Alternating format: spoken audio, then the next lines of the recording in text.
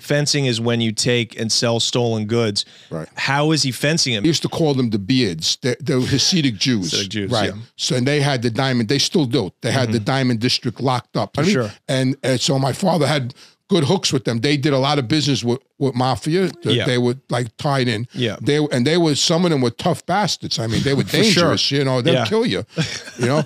And so they had ins with them, and they had schmelters, what they call schmelters. A schmelter is someone that melts jewelry. Right. And so they brought all the jewelry to them. Basically, a junkie rips off a gold chain in Harlem, sells it to your dad. Your dad takes it to the Diamond District. They smelt it down, and then they turn around and sell it legally. Yeah, to or make rings out of it, or make other jewelry out of it. Yeah.